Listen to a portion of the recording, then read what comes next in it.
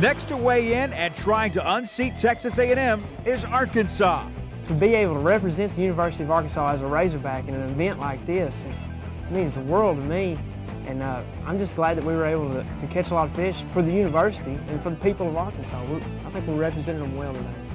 We're looking to beat 16 pounds in order to knock A&M, the defending champs, out of the hot seat. They did it, 1737, 17.37. And now it's down to this. Texas Tech is last to weigh in for a national championship. You know, it's been a blessing so far just to be here, but take it home, that means, you know, a bunch to us. Especially with A&M winning it last year, it's kind of a rival. Exactly. You got to get back from them. We're looking for 1738 to win.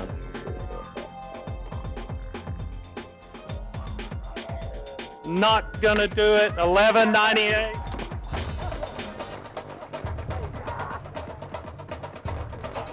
Arkansas is your national champion.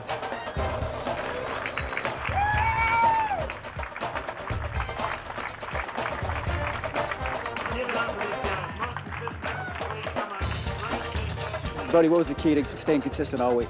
We got on a deep bite, and we threw a crankbait early, and we found a lot of fish. Went to a lot of places, found a lot of fish. They were deep, and they just wouldn't get off. They just wouldn't quit biting. This is obviously a very emotional moment for you. What's going through your mind? It's just I've been to America for 5 years, and my parents have been supporting me for 5 years, really. And I'm here in US alone. My parents, my family is in Japan, and I really wanted to win this thing to dedicate my appreciation and everything to them.